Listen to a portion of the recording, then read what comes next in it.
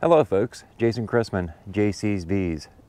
Today I want to discuss 4 things that could cause your bees to die during the winter. The very first thing that could kill your bees during the winter is disease from varroa mites. Varroa mites do infect our bees with many different diseases and pathogens, and they weaken our bees in the dormant season, winter. That's why you hear a lot of beekeepers stressing about treating your mites, and that needs to be done in a timely manner. You need to treat for varroa mites in the fall. That way you're sure come winter you've got healthy bees in the colonies. It gives the bees enough time by treating in the fall. They're able to raise a new batch of bees to go into winter, and those bees will be your healthy bees. So varroa mites, that's definitely top of the list if you ask me. The second thing is lack of food. Yes, if you don't have enough food stores in your colony and you're not providing some kind of a supplement, and I talked last week about the Hive Alive fondant patty. That is a great supplement for bees, absolutely wonderful. So yes, food, that would be number 2, lack of food. Number 3 is condensation or moisture in the colony. That drips on the bees and the bees die. A lot of people believe that they got to put all this insulation and different things on their bee boxes to keep the bees warm. Well, it's my personal belief and experience that I think bees can handle the cold. I know for a fact, I don't wrap my colonies and they do just fine. The biggest thing that kills them is moisture. The cold air enters the hive, it rises, hits that warm cluster, and then it condensates on the inner cover of the colony. And then that condensation drips back on the bees. Now that's one of the reasons they say you should tilt your colonies slightly forward in the winter, and a condensation on the ceiling or the inner cover will run to the front of the hive and run down the front wall versus dripping from the center of the inner cover and landing on your bees. So wet bees, they're definitely going to be dead bees. Condensation is number 3. And number 4 is going to be when you get into a cold spell for a long extended period of time and the bees aren't able to move, break cluster, and move to a new area in the hive where there's more food. Say they've stuck in this one place for a long time and they've ate all the stored food in them frames or all of the fondant patty above that area. They need to move, but the weather's not providing. That one there, I think, number 4, I think it's low on the list if you're providing some kind of supplement and you do your due diligence in the fall and do a lot of feeding.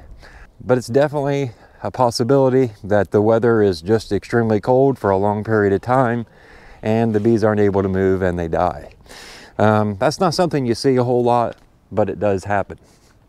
So there you go. 4 reasons or 4 things that could cause your bees to die in the winter time. So now what I'm going to do is I'm going to go inside and I'm going to share some of the videos that I'm going to be producing this year with you, so you know what to look forward to. So let's go in where it's a little bit warmer. I think we're only sitting at like 28 right now, and my ears and my bald head can feel it. So let's go in where it's warmer, and I'll tell you the game plan for the year. I'm cold on a bald head. Woo, my ears are froze.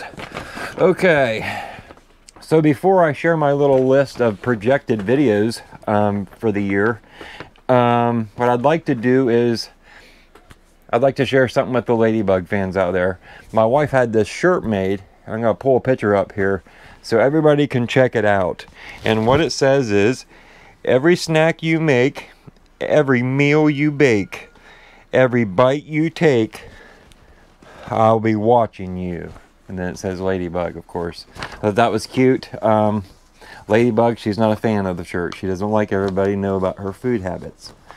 So she's not really talking to me today. Matter of fact, she's usually here by my side on my computer chair right next to me on the floor. She's out on the couch. So now for my list, and this is not going to cover every single video I'm going to produce. It's just some of the topics I will cover, and it was kind of intrigued by a follower who asked a comment or a question this week. Any plans to try something new or experiments with bee stuff this year? So that kind of intrigued me to put this list together, and here I am. I'm going to share it with you. So as far as new stuff that I want to do this year, it's not completely new, but I would like to finish up on the Carousel double-decker frames. If you remember, last year I got the Carousel double-decker frames. They're similar to a Ross round frame, but you can take 2 frames and stack them, and it's equivalent to a full deep frame as far as the depth of it. So really want to continue on with them. I know time I got them into the box and got them on a hive, it was fall and there wasn't much of a nectar flow to get them drawn out. So that's definitely in the plans. I've also got, and I haven't yet to share them with you guys, but a couple months back, I got some new bottom boards from Carousel. Hive Defender bottom boards, I believe they're called. They're to help with robbing. So I want to play around with those this year. I also want to get me one of the Instavaps from the Robbies and play around with that and see how convenient it is to not have a cord. So that'll be a lot of fun. As far as other new stuff, I do have plans to do some live streams, probably over on my Patreon to get started. I'm not wanting to go big time with the live streams just because it seems very time demanding, and I just don't have the time to do that. So if I could do half hour, 45 minutes, maybe an hour, maybe once a month or something. And I don't want to copy any of the people that are already doing live streams either. They've already got their own niche, and to step on their toes just doesn't feel right to me. But maybe that's just because that's the way I am. So that's that. Other bee stuff. That was all new stuff that I would like to cover. Other bee stuff that I would like to cover this year is I want to get some hives up on our leased farm where the beef cattle are, grass-fed beef. That's completely organic up there. It's just shy of 200 acres. And I've had bees there in the past, and then I decided to pull them all off and bring them back here. Now I think it's time I need to divvy them up, leave some here, put some in a few different places up there, and see what becomes of it. I know the farm is an excellent nectar producer, and I'll explain more about the relationship with the bees and the cattle and all that stuff in another video, but I definitely inquire everybody to hang around for that, because that's going to be a very interesting video. At least I find it very interesting how they work together. I want to do a video on planting buckwheat and give some tips for beekeepers. I don't want to go too much into depth with that now, but I will give you a little sneak peek into that video by saying this. Buckwheat stops producing nectar after the sun hits it and it starts to warm up. It dries it up. There's no more nectar for the day.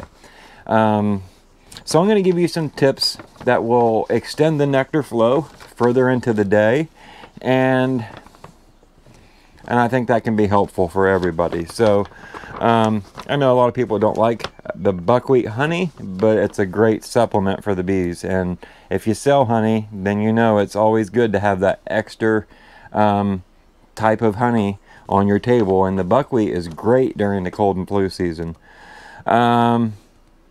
I want to do a video on 1 year after with Evfimiou and show how I still feel about it. Has anything changed? Do I still have the same likes?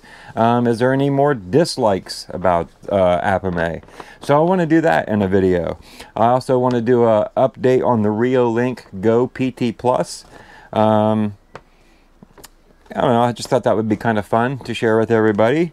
And then in the off season, until bee season actually kicks off, I'm going to be sharing some videos on just 3D printing. There probably won't be much mentioned about bees in these particular videos, but I'm just trying to fill my weekly spot here with some content, folks, and I hope it's not stepping on anybody's toes or nobody's offended by it. My 3D printing videos, I want to show some of the modifications that I'm making to my Creality Ender 3. And then another topic I would like to cover is building a dry box for the filament. And that's something I'm actually working on right now.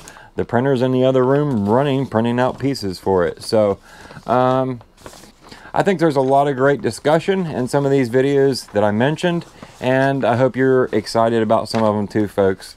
If you have any questions or comments or maybe suggestions for other videos, leave them down below, folks. I appreciate you for taking the time to follow along to this point in the video.